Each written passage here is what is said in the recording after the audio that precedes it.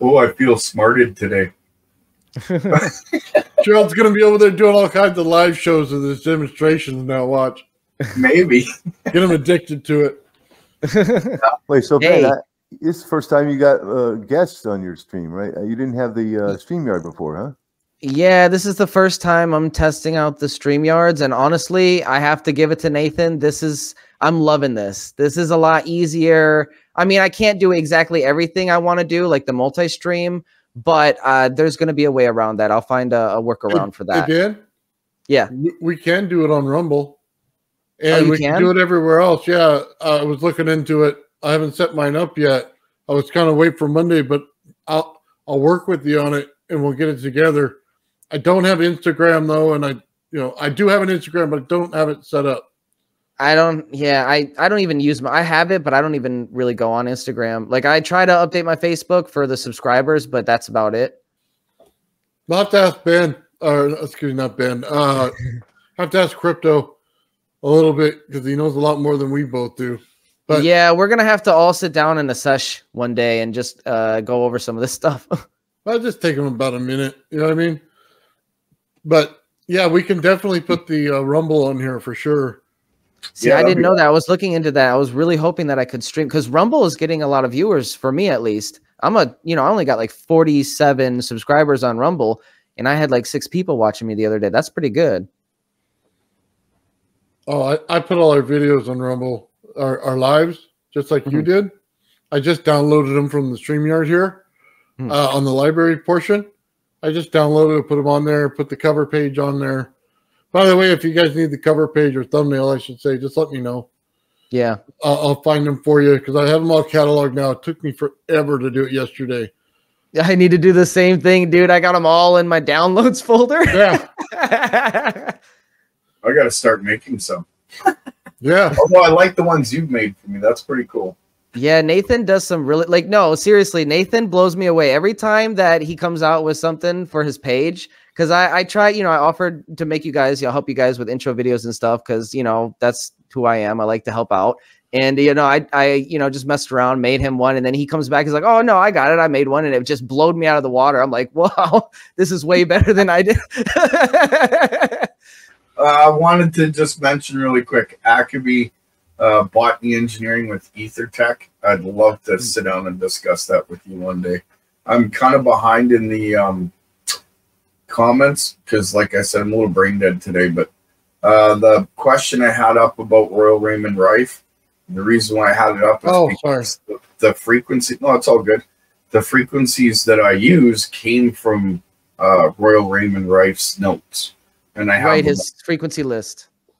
Yeah, not the one that Matthew Rife is putting out. The one that I got from a file in 2008, long before Matthew Rife came onto the scene. So you have like an original document right from Rife himself. Wow. I don't know about from Rife himself, but from his lab notes, apparently. Well, that's what I mean, like directly from the source. Like it's not tainted. It's not interpreted and rewritten or whatever.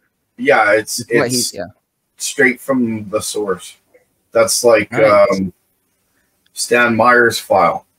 That's important because that's like if you're going to try to replicate something, like Stan Meyer's purposely forged the specific frequencies or whatever he was using for his device, according to Dr. Greer at least. And Stan Meyer was a genius. Greer left a few things out. I have his file that allows you to build the EPG and to build his water-powered car in detail, Is the EPG the donut? Yeah. Yeah. Oh, it's actually together with you on that. Yeah, well, yeah. That one will get you a knock on the door real quick. Okay. Well, I'll think about it and I'll get back to you then. Because I'm really excited about that device and I've been trying to research it and find any information about it and I haven't been able to. Oh, I'll send you the file. Yeah. Gerald, by the way, you should really put his picture on that video that you have for the water cart thing. Oh, Stan Myers? Yeah, because look, I watched it on your channel and oh my God, dude, you need to put his picture on there because it'd be so much more popular than it is. Have you guys seen it? Yeah, it's a good one. That's I don't think right so. off the news. Dude, we'll play a couple minutes of it and we'll let everybody see it because I think Gerald found an awesome thing here. Okay. Is it one of the old TV broadcasts of Stan Meyer? It's TV broadcasts and stuff like that, but it's a lot of valuable information.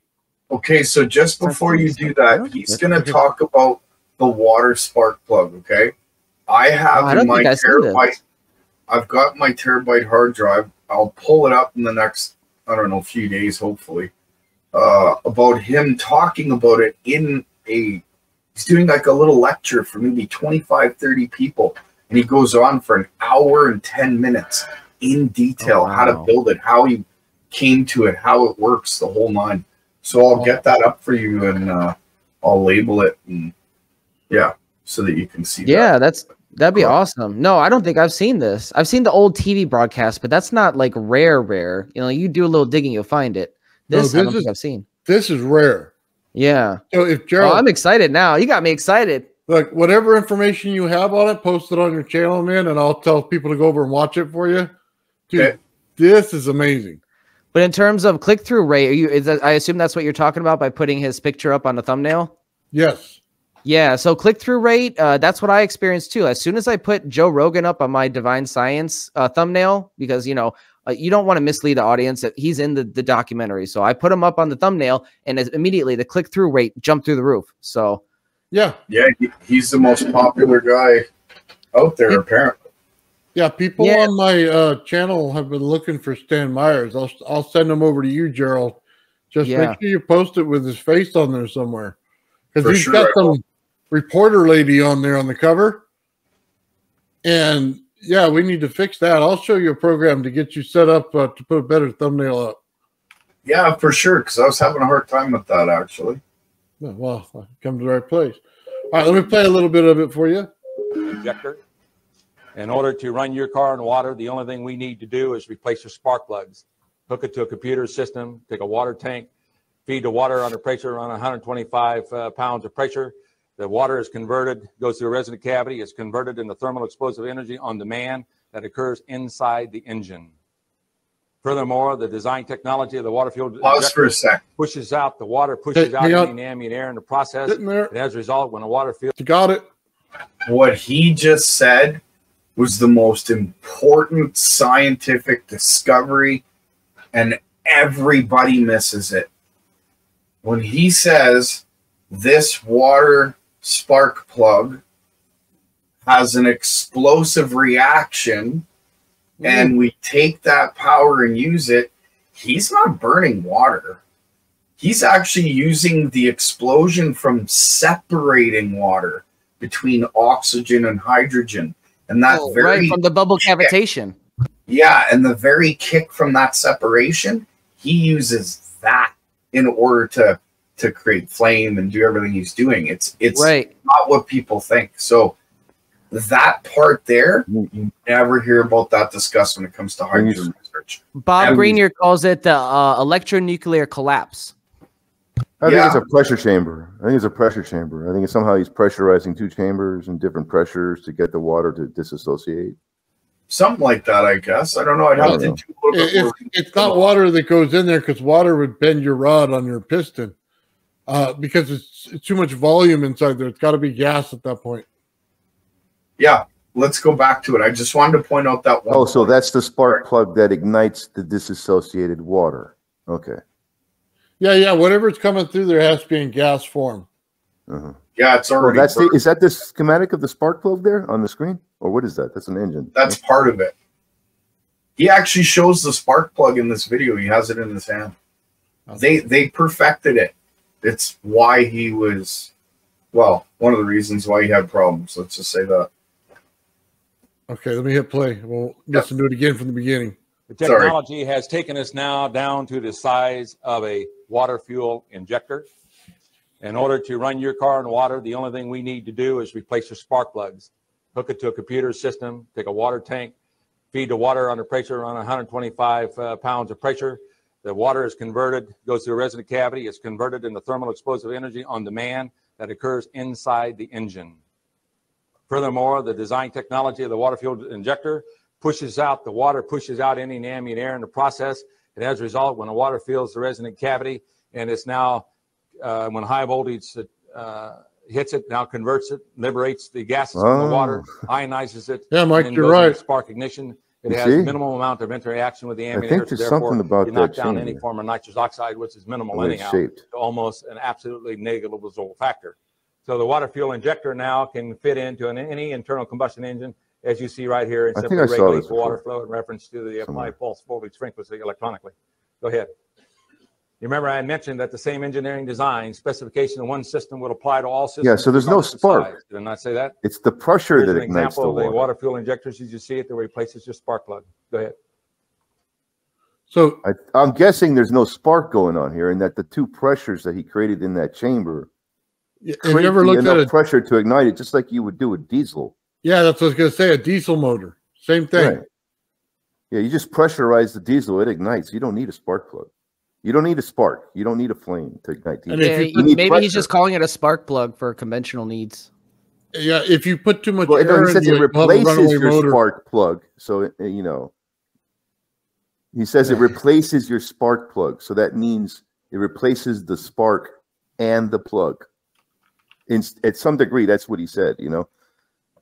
Yeah. Yeah, it does. It replaces it entirely.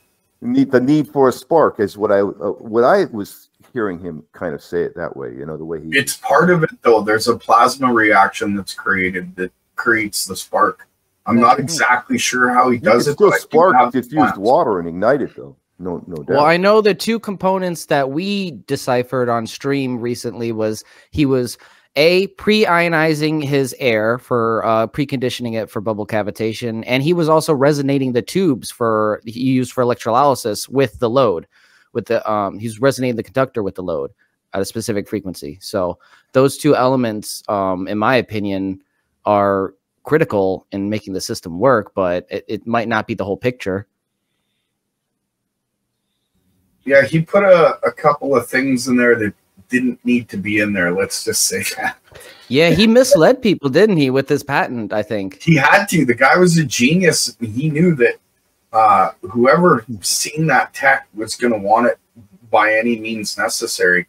The United States military was trying to buy it off him for $300 million, and he told them to go pound sand because they wanted like to this, take man. it It's and not hydrogen. let the public get it, which I get, but that's apparently shortly after that where he had problems. So that's all I'm going to say about that. I mean, look, put yourself in his shoes. when he tried to He's monetize the it. inventor, right? He's thinking hydrogen. You know, okay, what can we do to ignite hydrogen? What have we done to ignite hydrogen? We've pressurized it. We've done all kinds of things.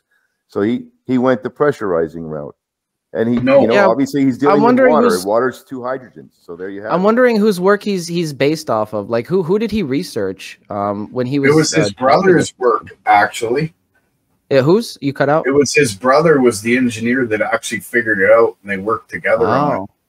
Well, was he a student of Tesla or? I don't know, else? but he didn't pressurize the hydrogen because it's illegal. It becomes explosive. If you were to ever get into a car accident, forget it. You're done. So is the other car. Maybe he pressurizes it and he ignites it with a spark, you know. But well, like I said before, most people miss this. It's the energy from breaking the actual molecule of water between hydrogen and oxygen, because there's a huge bang when you break those two. There's an excess of energy. I know nobody wants to believe that, but if you've ever played with hydrogen or lit water on fire, you'd understand what I'm talking about. I've lit water on fire so many times, I got in trouble from my wife. I got in trouble from my wife. I know that. I used to sit there and let it bubble, and then she'd walk in the house, and I'd light it off. The windows would shake. This fuel cell, G. Used to light bottle rockets off the roof, but I got in trouble by my wife. A fire in a mist. Check out this fuel cell, Ben. It's low ULF, ultra low frequency, below Schumann. Check it out. Hey guys, look, I just want to You say hi just to hit in, Crypto out there. What's up, Crypto? Hey, what's up, Crypto? Crypto. Bernie. Come on in and join the fun if you want. Very So nice. this guy here, Ben, in this video, he did ULF, ultra low frequency. It's like 1/1000th of a hertz pulse. Did you put it in the private chat? The link? It's No, I'm sharing the video, presenting it. Ben, You can't see it. Crypto has an admin to the StreamYard, so we can get in at any time. Wait, say that again, Nathan. He's an admin on StreamYard, like Gerald and you are. Oh, yeah, we're all admin. And click. Yeah, so he's got it. Oh, okay. Yeah, I just I'm new to this, so I'm trying to figure out. Hey, Brandon wants to get on stream. Brandon McNamara. I'll let you guys figure that out. I'm just You want me to just put the link? Yeah, just put the link and I'll present it. In a Volkswagen engine, you'll see a dune buggy. Yeah, let's watch a little bit of this, and then I'll put it up in a little bit, in a few minutes. This is the world's fastest Corvette. It broke the 271 mile an hour speed record. We're taking the water fuels injector technology, hooking it up to it, and that's a 7 horsepower engine. We're now increasing it to 1,000 horsepower because we can control the energy going into the engine. And as a result, we're going to try to break the world's land record with that car. Go ahead. This shows where we're hooking up to an Alaskan Bushmaster in order to break the aviation history and running on water. Go ahead. This is where the injectors are now put into a tubular cylindrical arrangement in order to supply heat to the existing furnace or to a steel mill. Go ahead. This is an example of the injectors now being retrofitted to an internal a jet engine. Go ahead. This shows the Jet Commander. We're now retrofitting the technology to. We're going to try to break the record to go around the equator non-stop, turn it 90 degrees and go from north to south pole with it. So we're going to show demonstrations that we have, in fact, a viable answer to the energy problem using water as fuel. Go ahead. This shows a closer example of the jet engine where all we do is replace the injectors in the jet engine and link it up to the computer systems, which now will control the production of the gas. Yes, we'll be going on for the stream for all day. I plan on streaming all through the night, hopefully, if I can survive it. Go ahead. Go ahead with the videotape.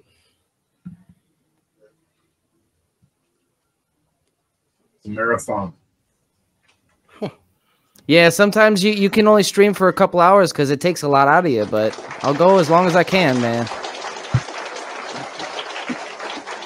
I hear you.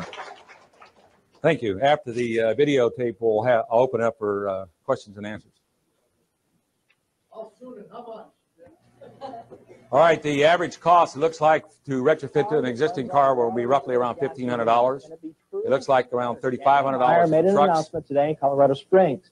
He says he's come up with a device that will hook up to any engine and allow it to run on good old H2O. News 13's Kurt Goff tonight on the possible impact of the water fuel cell. Stanley Myers says the answer to dependence on foreign oil lies all around us, in seawater, tap water, and rainwater. Any kind of H2O, he says, can power just about every type of engine. How? With the water fuel cell. It fits in the palm of his hand, but it could revolutionize the world. You're talking about a pollution-free, totally new source of energy, the voltage disassociation of water. The fuel cell converts water into a gas, hydrogen oxygen, which is released in the form of thermo-explosive energy. So the water fuel injector simply replaces the spark plug. We hook it to a hydrogen computer system which regulates and meters the flow going into the injector. It processes the water in such a way to release this thermal explosive energy. And the tubular array exciters or voltage zones are immersed in natural water, forming the water fuel cell. Once energized, the gases are quickly generated on demand, releasing energy in the form of hydrogen gas that is 2.5 times more powerful than gasoline. Once the fuel cell meets the energy demand, switch off the voltage zones, terminating the gas. You are now witnessing, in the truest scientific terminology, the ability of burning ordinary water under control means. The temperature produced exceeds 2,500 degrees Fahrenheit. The quenching circuit prevents anti-spark back, while hydrogen gas is rendered safer than natural gas. Increased voltage on demand increases flame size, increases BTU capacity. The heat energy shown is 2.5 times greater than that of gasoline and burns 3 times faster. Because of this, the gas energy can now be used to run your car on water. Can you pause it real quick for a second, Nathan? Got it. So Brandon, it says, okay, but here's the thing. How does this solve the energy crisis? How is this over unity? Are you just extending the tailpipe? So what these kinds of electrolysis systems do are not specifically over unity, but they're just highly efficient systems. And I know that specifically the thunderstorm generator is a lot of people get that wrong. They think it's an over unity system too. It's not. It's actually just really, really efficient. And the way it solves the energy crisis, or helps it at least, is it gets rid of emissions. You know, in places like India, you have highly concentrated, smog choking people out. So that's going to be a big help in those third world countries. But that's pretty much it. With Stanley Meyer's system, like I said prior, he uses the energy from the actual splitting of the H2O. But when it reforms, it turns into water and comes up the tailpipe. So there's no downfall. Yeah. I mean, I know there's a battery in the car and stuff, but your alternator's charging that as you're using it for your electrolysis. Because he used like high voltage, no amps whatsoever, from my understanding. And it's basically a step in the right direction. You know, it's not going to solve everything. You can't, solve all the problems with this, but it's a step in the right direction. And I think if we had cars running on this, we'd see a lot less smog, and we'd be able to see the California sign once again, you know? Well, see, that's the thing. We wouldn't be putting smog in. So at least that would allow the planet, or the natural mechanism for all this, what do they call it? I don't know. Smog and all that. Yeah, go ahead. If you're in a rocket somewhere, it serves as your energy source and also your drinking water. No, that's true too. Yeah. So now we get our little what was it, Kmart or something, or Walmart, in our little ship. This is the first step. We're not drinking our pee. Right. We still may be eating it on our marijuana though. I can't believe with all the technology we have, NASA's making those poor astronauts drink their own pee. Come on, man. Haven't we learned anything by watching our videos? Yeah. Well, who knows? All right, guys, you ready? Yeah.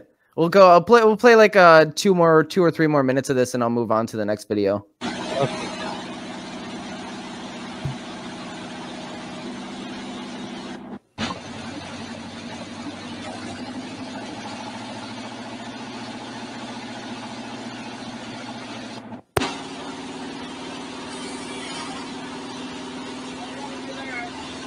Yeah, this is all new to me. I haven't seen this.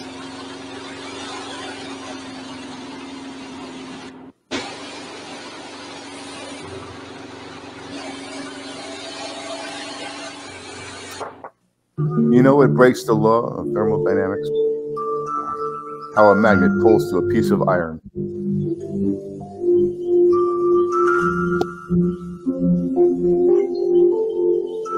Yeah, I was just talking about that on one of my streams, Mike. That the magnets are nature's over unity devices.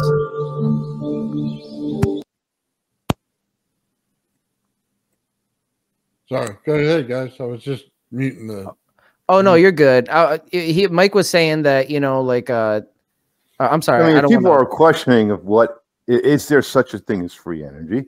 Take a magnet, put it close to a piece of iron, and see what it does. Yeah. And it moves on its own. That's what it does. And the explanation I like to describe to people as well is make sure your iron is stationary and the magnet is not. Right. But if you calculate, you know how to create a magnet, right? You pulse it with a little bit of electricity. So if you calculate the amount of energy it requires to pulse a magnet and create a magnet, compared to the amount of years it can sustain itself against its own weight and gravity, you clearly get more energy out than you put in to create it. And this is verifiable with math as well, but you can, just what other device or mechanism that does that, can sustain itself against its own weight and gravity for years at a time? That requires an enormous amount of energy. Where's that energy coming from? The vacuum. One of the problems that we all have searching for this is how mainstream media and a lot of others in the scientific community, not the ones, sorry, that we know for the most part, but they've bastardized the word free energy. So when you hear it, all of a sudden people's alarm bells go off, and it's like, oh, here we go, snake oil. That's not free. Nature. Yeah, it's like you know what I mean? The Mythbusters in their condescending tone. That's free energy freaks. Nature's just working for us. Screw you. It's not free. Yeah, exactly. It's not free. If the energy is actually if this energy is abundant in nature all around us at any time, it's not free. We're actually technically wasting it, not tapping into it. Right. It's already there. Like the wind, the water movement, all that stuff. Well, I don't know about wasting it, but we're definitely not tapping. Well, no, that's a bad choice of words, but you get the idea, right? No, I do. It's already there. Yeah, right. It's we're not creating it out of nothing. It's already there. It's waiting to be used. Victor Schauberger, he was all about nature and the flow of water and the flow of energy. It's I think that's where it's all at, the flow of energy and capturing that flow as it's flowing. If you think about a water wheel, if you have a stream and you attach a water wheel to it, that's free work, indefinitely, as long as that stream flows. That's free energy for you. You know what I mean? Very true. Very true. I don't pay for charging batteries anymore. Right? But yeah, gravity, you don't have to demonizing pay for gravity. The word free energy is got to go. You don't have to work for gravity. No, gravity works against you. Well, if you're trying to fly, anyway. Hey, didn't you have a theory that we all could fly? Yep, absolutely. I believe that it's genetically. What I'm saying is, gravity did not, That's charge you a fee I have to make a clip exist of for that. you. It's there. Gravity did not work. We do not have to provide gravity. Gravity provided itself, is what I'm saying. So in that sense, we do not have to work for gravity to be around. It made itself present. And, well, of course, we have to work at some level to deal with gravity, right? We got to figure out a way of negating it. But it's there. It's there. It's not something we created. It's free. But here's the other part of that.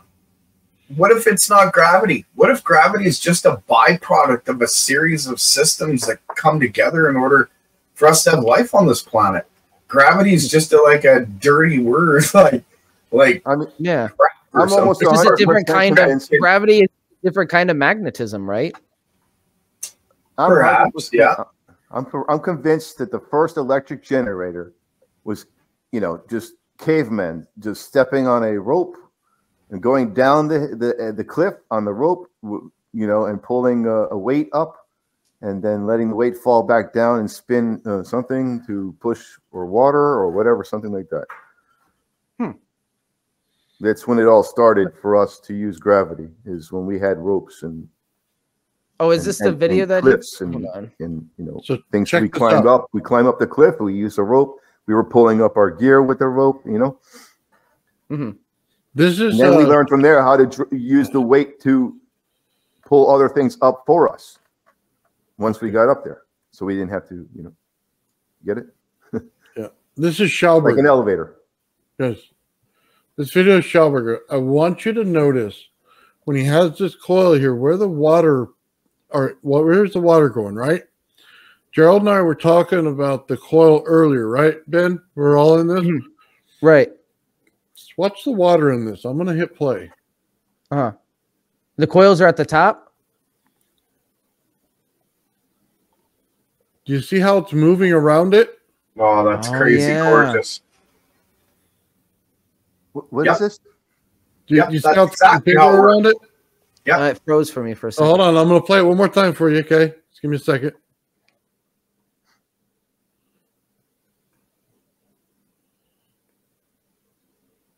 I was trying to draw that yesterday, but I sucked at it. Is that a liquid that's going down the center? That's water. And it's energy in the water. He's got the coils are highly charged or something. So what his son says in the documentary, okay, is that it didn't have current to it. So they couldn't use it as an energy source. What he didn't realize is the guy was putting pure potential into this and making the correct fields for the coil. That makes sense. And considering he had alternating spirals there, and my coil has the alternating spirals woven within the whole coil itself. That's crazy. Yeah, that went even further. Okay, in the picture that he gave, Gerald. Hold on, give me a second, guys, and I'll pull that up. Okay, but if you ever watch a documentary in this, let me just read the time off for real quick for you. 38 minutes and 35 seconds into the video is where it's at. Okay. And then you guys can watch that on your own if you want, but that's probably the best part of this whole thing almost. Now, I'll pull the picture. Give me a minute. You guys go ahead and talk. Nice. Yabba dabba do. Yeah, that was a really awesome way of seeing bunga. Bunga bunga. Isn't it cowabunga?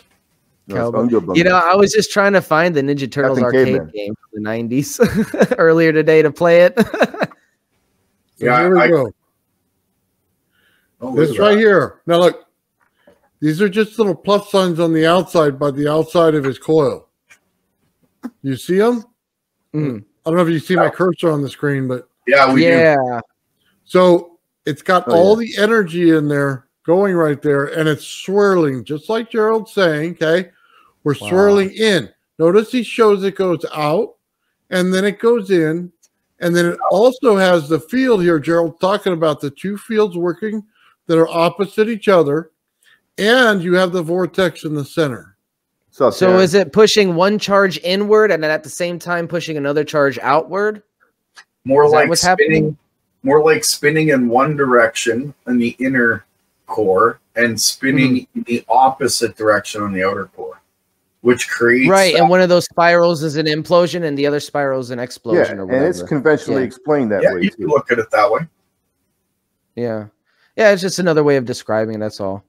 I just, I think about things in terms of positive how to negative goes inside the core. Visualize negative to positive goes outside the core. Yeah, Mike's right. When the vortex is getting pulled in from the top and it's getting pulled in from the bottom and it's creating that outer shell, there's like 2 points of energy. You'd have to it's a loop. It's a closed loop. Level. But the positive and the negative are chasing each other in the null zone in the center of the coil. You don't see they're chasing each other, but they're separated, you're saying? It's a 360-degree circle. The field is a 360-degree circle. The two ends of the tails meet. That's why you see that snake eating its tail. Yeah, but that's I understand what you're saying, Mike, but it's different. You're talking about a snake eating its tail. Every cycle in every frequency is one 360-degree. No, it's not. That's the difference. It's not a snake eating its tail. That would be just a normal circle around the donut. That is one cycle. That represents one cycle. Oh, okay, one cycle, yes. So it's a spiral that goes around it so that it's never ending. When it goes around it, it can't get to the tail. It chases the tail, but it can never reach. What's never ending is the number of cycles, not the cycle itself. Well, the cycle itself doesn't. I don't know. It continues, but you still have a 360-degree turn. Yeah, I'm just saying. Even though it continues, it doesn't. Even though it continues, it just doesn't eat itself. It just can't. Yeah, but each cycle is 360 degrees of the continuous spiral that you're referring to. It's like wrapping a wire around a donut. It just Right. keeps wrapping, and you're never going to connect You the wire got to the thousands of opposite end of the wire. 360-degree cycles lying there. Mike, on I that think you're donut. misunderstanding. The cycle would be from input to output, but because No, of the that's way the it's wound no, and the that's way not that the cycle I'm flow of talking. I'm energy talking goes- about 1 hertz is 1 cycle. And you got how many rings around that thing? That's how many cycles you have. But it's And endless. each cycle is 360 degrees. But what ring are you talking about when you're talking about my quote? You're 360 talking about degrees. this picture? 360 degrees is a circle. Yeah, Mike, you don't want a circle. It's a, yeah, it's not exactly a circle. You have though. cycles I know what you're within saying. the spiral. The spiral does not have 1 cycle. It has Mike, do you many know how to cycles. square the circle? I don't Do you know how to think, square the circle? I'm not going to do math with you now. I'm just telling you. No, the it's facts not here. math. I'm talking about something completely different. And that's where the disconnect comes from. You're talking about a circle, but there's not a circle in the system. cycle, There's a square, cycle. a triangle, a I'm not talking about a dodecahedron. circle. I'm talking about a cycle. SYCLE.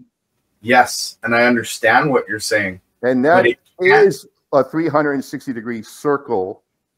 It's translated as that. And in your understanding, you're absolutely right, but that's not what we're talking about here. So you You're have a lot of talking about a cycles going on. cycle being a circle. Of course it is. But it does, the energy that we're talking about doesn't flow in a circle the way that you're thinking. I don't know what I'm thinking. Tell me what I'm thinking. I haven't. Well, I don't know. I'm Here's just the way stating you're- facts here. I'm not stating thoughts. Okay.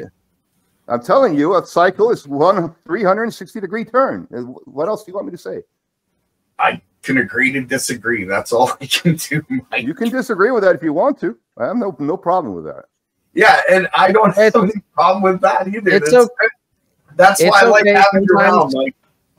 Yeah, sometimes we reach an impasse, and it's okay, you know. So it's how we learn. So No, the Mike's EMF, not- field, the Mike's EMF field is awesome. a circle. It's not 1 cycle per se, but it is a 360-degree turn in the EMF field. That's why it goes in the center and out the outer, like a circle. 2 circles. I see that are what you're saying. Well, not really 2 circles, but multiple circles, omnidirectionally forming circles of who knows how many circles. But we cannot teach like that. But that's the way it is. So why can't we teach that way? Oh, God. Because then they're going to ask you exactly how many circles are there? 24. No, you can't even count them. There's no way to count them, dude.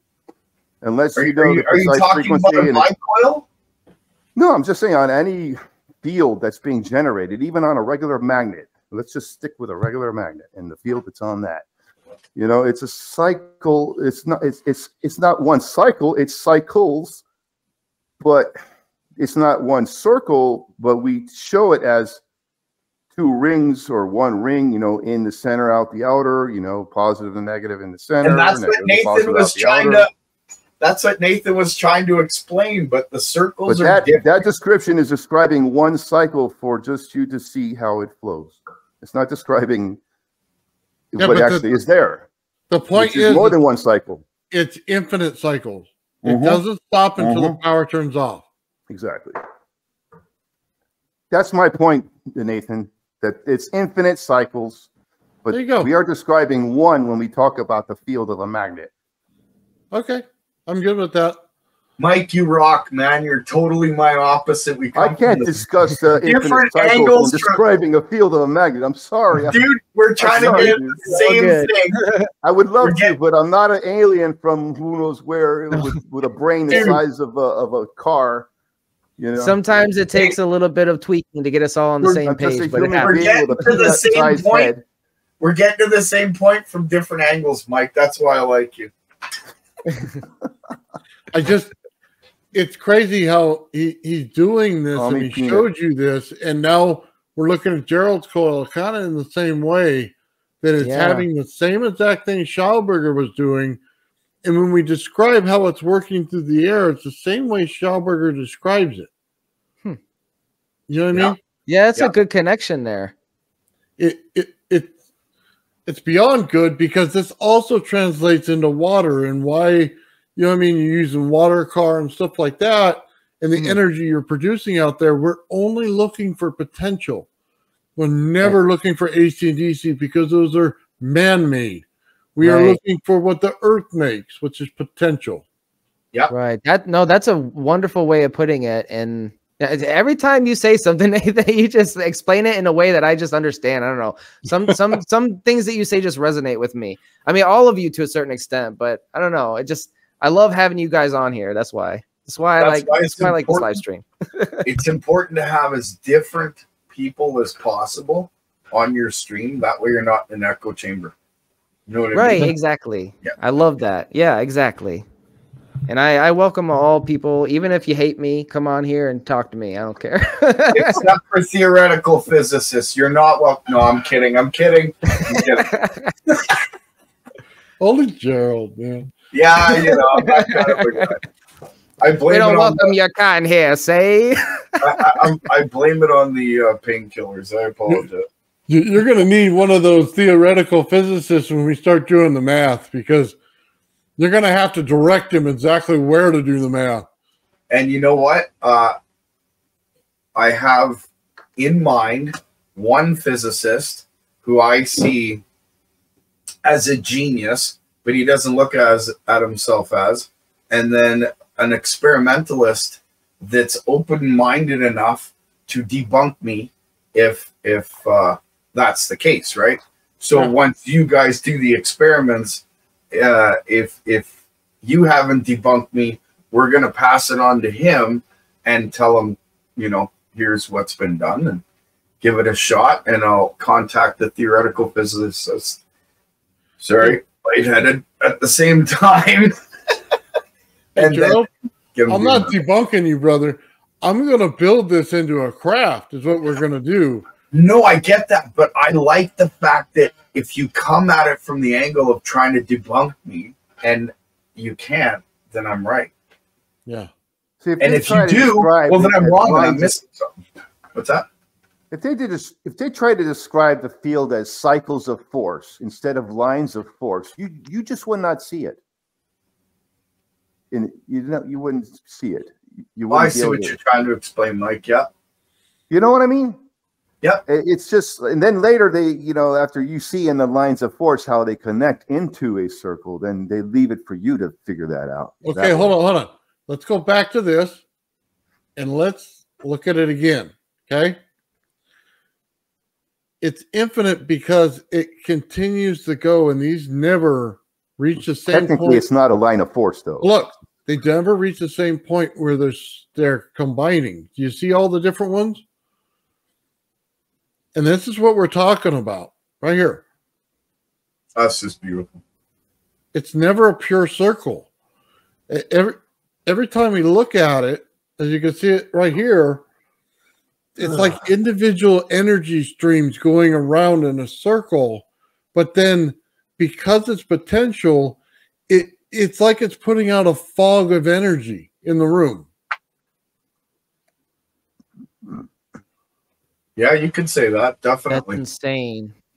Yeah, we think of the fog as just like static electricity, but as Gerald and I both have done, our rooms are filled with it when you start running with this stuff.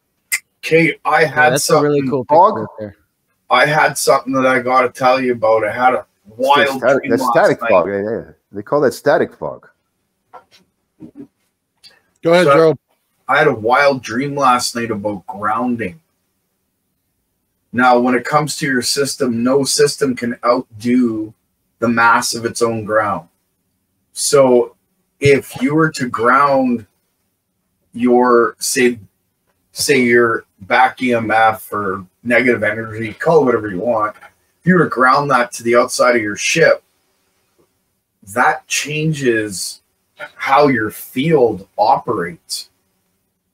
So you can control the outside bubble as well as the inside bubble by interacting with the two through the bifilar coil. Does that make sense? Mm-hmm. Right, because the bifilars are obviously wound.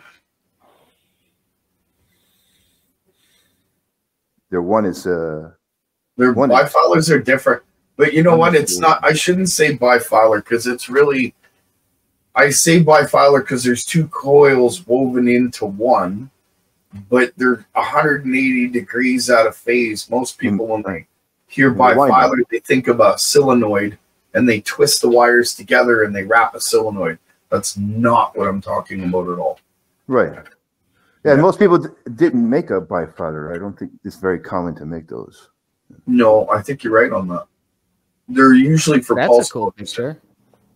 So, Gerald, there it is. this right here is the gravity flyer's energy field. It's turned on its side from what you have. I was visualizing it the other way. Yeah, my open core. Oh, look at that circle. Wow. Is that a circle? Multiple. Yeah. It's looks like multiple circles. It's not the same thing. It's omnidirectional circular This is orientation. like a compressed capacitor where the energy busts out the sides, but it creates a toroid on the top and the bottom, or the circle if you want to, and it works like two bubbles inside of a big bubble. That's why if you envision a balloon and you put it against your desk and push down on it, then let your finger off and the balloon jumps.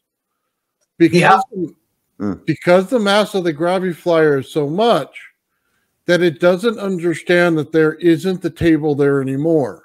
You can continue to push the top of the balloon down and do it again. That is exactly what the piezo disc does in this system. It's continuously pushing on the balloon. Yeah. You know what? I like this picture. It provides I a good love this visualization. picture too.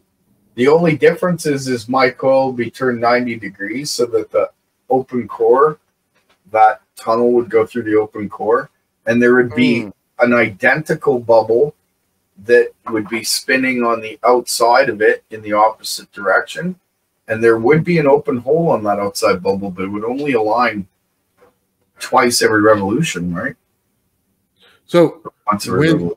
When they describe two forms of gravity, your coil versus what I'm doing are the two different types. Okay? You can use them both, but if you use them together, you get a magnetosphere. Yep. Yep. That's what we were talking about earlier, like force field.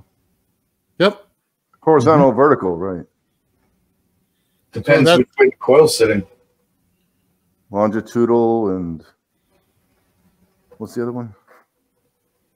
I don't know. Horizontal, vertical. I just call them horizontal waves and vertical waves. Yeah, it's transverse and longitudinal. Yeah.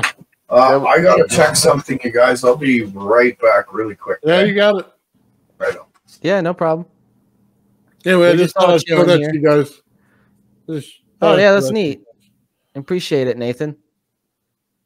Yeah, it's a little bit different. All right, Ben, what do you got on tap? I'm going to go ahead and take this off screen share.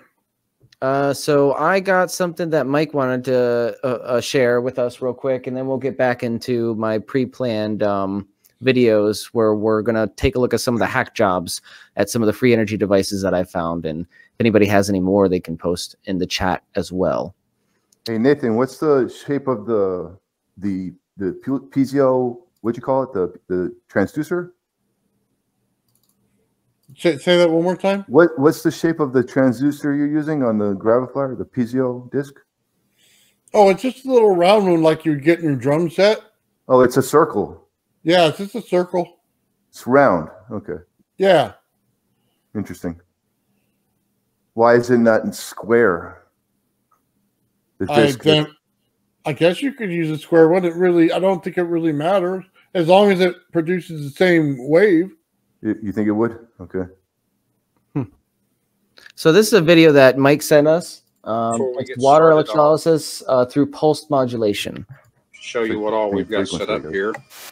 You're looking at the I don't know. This guy's doing it at 1 HHO millihertz, tank right which here. is 1,000th I've of got a a number hertz. of stainless steel plates which are He's connected. oscillating this thing at via, 1,000th of a hertz. Some stainless steel rods, but they're non-contacting and they're connected in parallel. So that's a very, very low frequency. Yeah, a ULF, So like extremely. Yeah. One plate will be positive, the next one will be negative, the next one positive, so on and so forth. And it's As I working pan around here. You just watch this. You see the back of the tank. where I'm coming in. One lead of the tank is going directly into the negative side of the power supply. The other lead is going into the source of a transistor, and then the positive side is going into the drain of the transistor, which is here on the center. I've got a signal generator hooked up to the source in the gate, which is going to be switching the transistor at a specific frequency. And if you can see down here, I've got the transistor just in a vise, which is my makeshift heat sink. Pan over here, you can see the digital power supply set up. Voltage reading is on the right, amperage on the left. Over here, I have an Agilent 3322A signal generator. This generator will go from 0 to 20 megahertz with a resolution down to 1 microhertz. So we can go 6 decimal places in resolution in fractional hertz, which is going to be very important because the way that this resonant frequency sets up, it's sensitive down to about a 10,000th of a hertz. So that's what our setup is there. So we're going to come over here. 10,000ths of a hertz. And I'm going to mount this thing on the tripod. Yeah, to be honest, I wouldn't even know where to begin how to produce that low frequency. That's like a microhertz, like, you know, very, very low frequency. I don't even know how he gets the amps in there like that. Yeah. This is a or maybe he's on time. Situation. I don't know what his duty cycle is. What, Mike?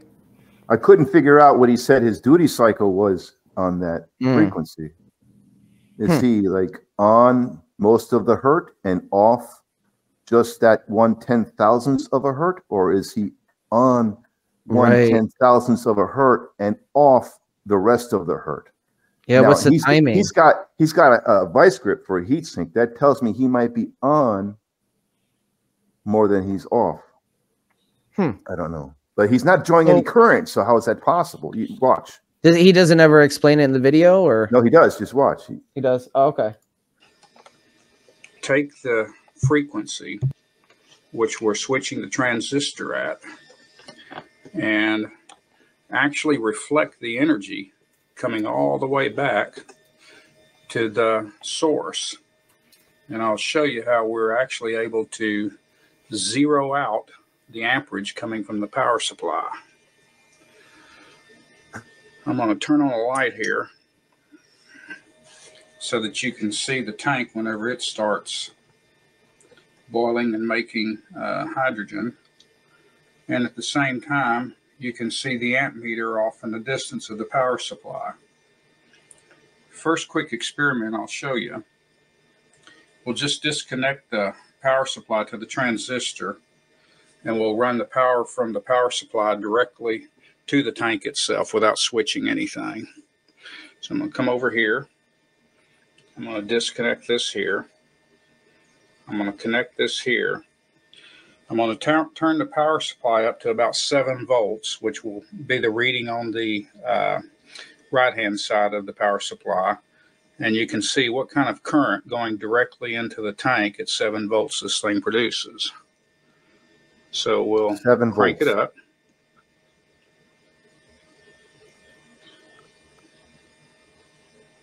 And oh, I forgot. Just a minute. I gotta come over here. I gotta connect this. I didn't have this even connected in, so let me connect this as well. That always happens on live. Yeah, right. Yeah, right, as much as you prepare, there's always going to be something you forget.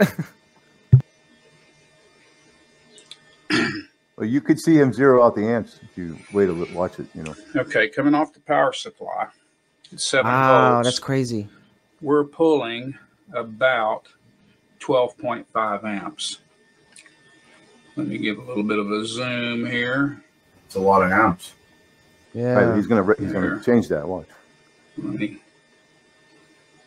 So now you can see, and obviously you can see that the tank is just. He's not pulsing. I don't think it's direct current. Hydrogen straight, off of the plates.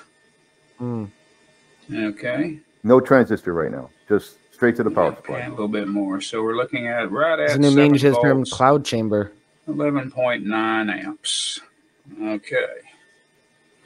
Now we're going to disconnect right here. He's going to blow the circuit. No, now he's going to hook up the transistor and send a frequency. So we'll turn this with the off. function generator. Oh, it's smoking a little bit. Let the bubbles settle in the tank. Now the next thing we're going to do. He turned it off just now. He's going to connect the transistor now and turn on the function generator. And now he's going to pulse it with DC instead of giving it direct DC. I'll come over here and connect the power supply to the drain of the transistor. And what we're going to do to start with is we're going to essentially, I'm going to bring the signal generator pretty close, try to get fairly close to where I know the frequency range is here. And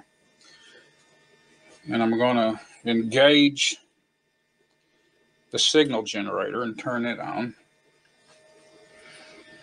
And then we're going to go back and we're going to start cranking the power up again.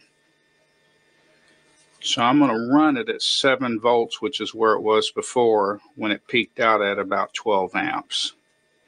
And what you're going to see to begin with here is you're going to see the amperage rise and fall when we start cranking this thing up. You can see the volts on the right and the amps on the left. And let's see here. Okay. Interestingly enough, sometimes I get lucky and hit it right on the frequency when I tune it in. So now you can see 7.1 volts. You can see the tank. Now you're starting to see it trigger up, okay? The amps are rising. So essentially, you're watching the amperage rise. Now what I'm going to do, I'm going to keep an eye on that, and I'm going to switch the signal generator. And when I do, I'm going to play around with the frequency a little bit to come in to try to tune this thing. Right now it's peaking out, which means okay, now it's dropping back down. And it takes a minute to lock this thing in. It'll go up and down, up and down, up and down. You're seeing 7 volts on that side. Okay, it's starting to rise again. Once I get close to the frequency that it needs to be at, I can kind of lock it in to where it won't rise and fall. Now I'm peaking it out at 9.5. And actually, let's see if I can drop it down. There we go. Now it's dropping back down. The amps are on the left. What I want it to do is just drop slowly. Okay. I'm tuning it over here with my signal generator. And I'm literally adjusting the frequency at 1,000th of a hertz. All the while, we're generating gas. Now we're locking in the power supply current. And as best as what I can tell, we're matching the frequency of the pulse so that whenever the plates discharge through the water, we're getting the reflective energy back and it's meeting the positive energy going forward. Now, once I get this thing really tuned, that thing will stay locked on 0 amps indefinitely. And it's like matching the output pulse. Now it's starting to climb again. So what I'll do is I'll go over here and I'll start finding where my frequency needs to be. And if I get real close, see, I can. You guys, I'll be right back. In about 4 minutes, I'll still be listening, but I'm going to go off camera for a few minutes. Give me 1 second. I will continue to play this. Stop it. Let's see if we can tune it. Now it's not rising. Now we're going to drop it back down. It's like tuning a radio. And the more I work with it, the further I go. Right now, I'm adjusting the frequency at 1/1000th of a hertz. Here it comes dropping on down.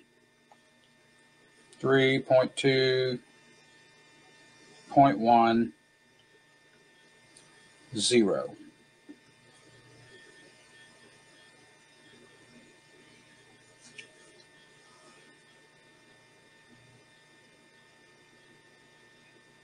You can see at the bottom of the video, the tank, it's just pouring off the hydrogen from the plates.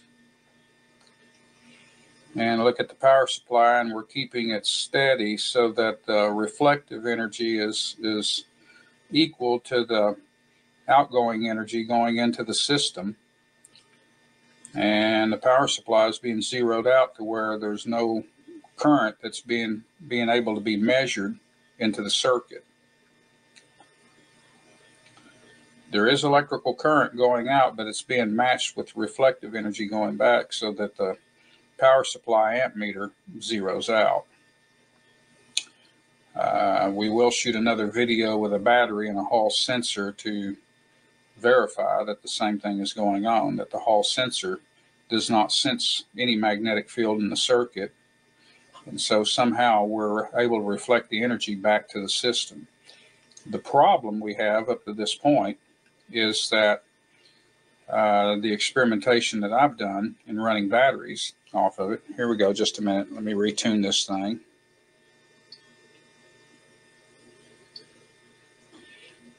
As it climbs, I've got to tick it up so that, all right, let me bring it on up a little bit more. Now I'm going to start bringing it down. This is highly sensitive too. Right now I'm tuning at 1/1000th of a hertz.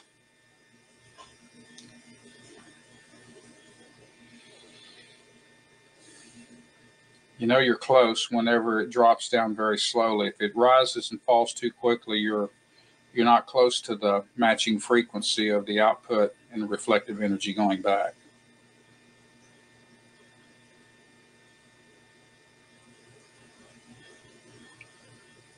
We're maintaining it at 7.1 volts, which means that if we were directly connected the power supply to the tank, you see that? You see the smoke now? About 12 amps right off of the power supply. It's still running. You can see the gases coming off the top there on the right. You'll also notice that that orange crud that you see at the top of the water is actually the minerals bubbles of the for water. you. As it's breaking down the water, the what minerals he's doing are being released. Those are those bubbles, the big bubbles, are the ones that I was getting, and they were a lot bigger when I was pulling them up. The fog that's in there, it's, I don't know why, but it seems like it has to happen before those big bubbles actually occur. I think it's almost like water. What did you do? Dunk your coil into a vat of water and see if it? No, I built a special coil out of stainless steel. And okay. So you. So you specifically built an electrolysis chamber. Yeah, yeah, and it was round, and the amount of hydrogen it put out was scary. You know why I think he's using low frequency here? Sorry? I want to explain why I think he's using low frequency here to get the reflection to here, let me put you on screen and you can have the floor for that for a second. So oh, wrong person. How do I do this? So I think he's using the low, it's just brief, you know. I think he's using the low frequency because those cells that's the tuning for those cells. They take a long time to bounce from one cell to the next to the last cell and then back the other way to the first cell.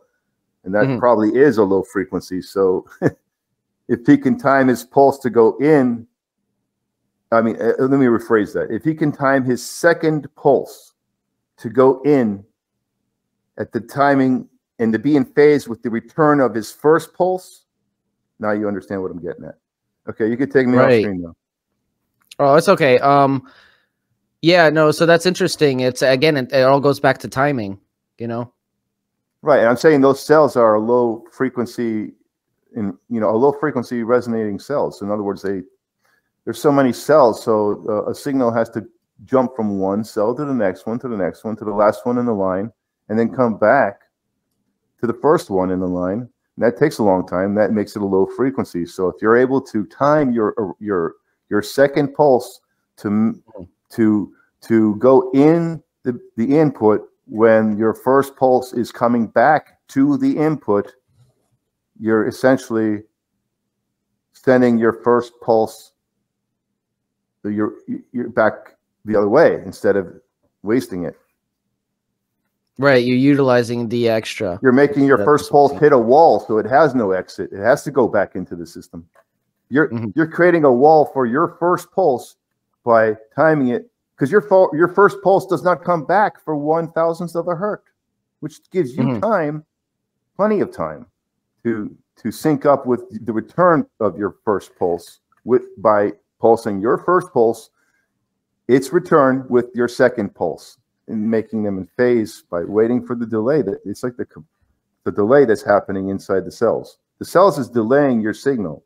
The signal you hit, the first pulse signal you hit, you give the cell, it takes time to go through the cell and come back to the beginning again, and that's slow.